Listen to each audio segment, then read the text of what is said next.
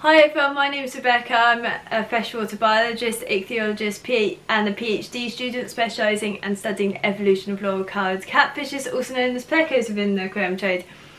So you might have noticed this tank is looking a little bit different. So I did have palm leaves in and I did a whole video on that, and I took them out so they haven't completely decayed down. And I made the decision to do that because there's a lot about sort of botanicals maybe we don't talk about, and I didn't really entirely think about. So I do have the branches that I freshly collected, and obviously with them you can see that they are they do have a lot of nutrients. Even in dried sap, that's going to have sugars, anything like that. And it's not exactly, I don't think algae particularly is the only one to utilise it up. It's going to be bacteria as well. So bacteria are very good at proliferating very rapidly. They're going to proliferate feeding on those sugars.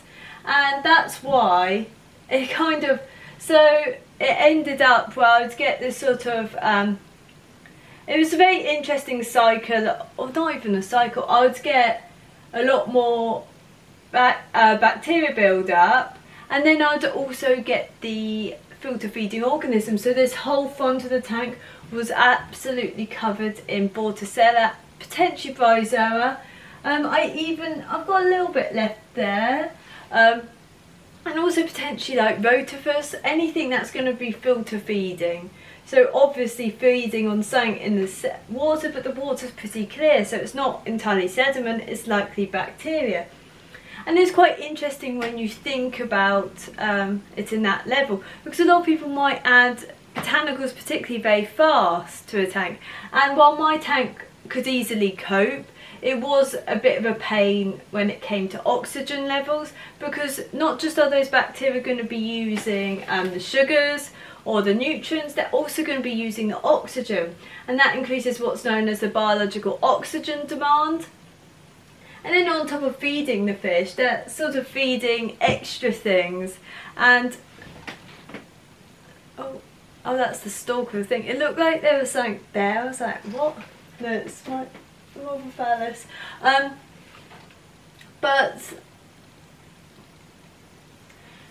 So it's just kind of feeding the different nutrients. And yes, it was a hiding place, but they had enough hiding places anyway. And it kind of, it kind of blocked the heater out, which I'm not sure is great with transfer of the actual heating of the tank.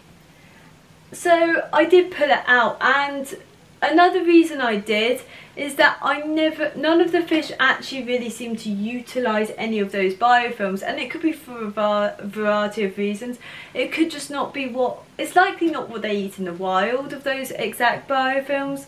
It might just be that they're not adapted for feeding on that particular surface, so they're not like, I should rasp on this surface. If I had Otocinclus, Rhino, Otocinclus, Hyperptoma, any of those sort of smaller feeding organisms, they probably would utilise it, but Barians is just definitely not, because they're going to be feeding on rocks, very hard, flat surfaces, well, hard surfaces that aren't going to move with them. So even the sticks they don't really utilise.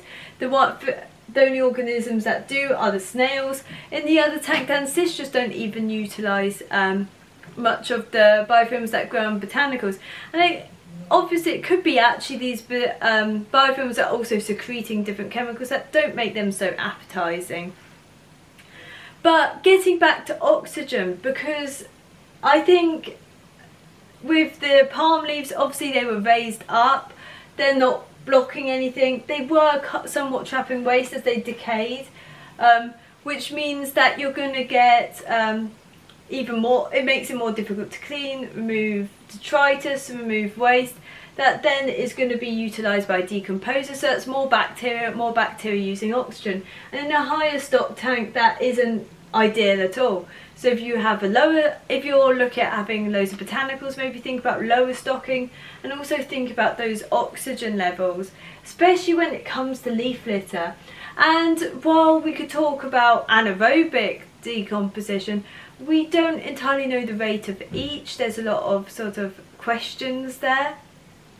And also, is it building up before it's actually decayed? I mean by that, but how much of that is actually oxygenated and being, the aquarist is thinking it's not, so anaerobic. If there's roots, if there's plants, it's actually going to be oxygenated. And how much of that bacteria is actually being utilised by the fish, we don't really know. And there are a few studies on the topic, and as those bacterial loads do increase, it does impact the fish. When you look at the scientific literature, it does reduce growth rate of the fish, or in the fish studied, which is Nile tilapia, and they're quite a hardy, adaptable species. It does also, I think, it was growth rate. There are other elements of health, but definitely as that bacterial load increases, as the oxygen decreases. Another aspect is the temperature of your tank. So while we think about botanicals for a large amount of different sort of tanks, you've also got to think about, firstly, is it natural, is it needed, is there other ways of providing enrichment, which is plenty. But also, as temperature increases, oxygen saturation decreases down, and then on top of that, you've also got the decomposition increasing, so their oxygen demand is going to be much higher. So there is that balance, and it is competing with fish. Yes, fish can gasp, but it depends on the fish and how much. And their metabolic load is going to increase as temperature increases, and it does depend on the individual fish themselves. And it's not just botanicals, I'm not just targeting botanicals, because also nitrogen, as in nitrates, nitrites, that requires oxygen, so they're also competing for the oxygen, and that also increases the biological oxygen demand of the tank. So it's not the sort of simplest thing, and nitrates influence this as well. So, and there's quite actually a few studies that really look at, there's not many studies on the fish we look at, but when they are, they're saying that definitely you don't want to go as high as some people are suggesting, and because we don't know, it's better to not, if you get what I mean. So that's why I'm not really going to use the botanicals again, and I have used them multiple times. There will be photos or videos in the past where I've used loads of leaf litter and I've taken it out because it blocks the siphon, makes it difficult to actually remove that waste. And they kind of say, what was it, madness or something is doing the same thing again and again, expecting different results. The one thing I would do again is these fresh branches. The only issue is they do add nutrients, maybe, well, not nearly as much as palms or some leaves, but you can actually see it on the other tank, particularly because it's getting a lot of blackbeard, but there's a little bit of blackbeard algae. So I think blackbeard algae, I've never had it, well, I've not had it in quite a few years. My tanks are very low nutrients, I think, but it's starting to grow, and there was quite a few different biofilms growing on the saps. So I definitely think it does need a little bit more consideration. If you're doing a blackwater tank, if it's naturally blackwater fish, go for it, but consider your oxygen levels. Oxygen saturation can be measured. You can get meters, they do need calibration. You can get liquid test kits. How reliable they are, I don't really think they're too great.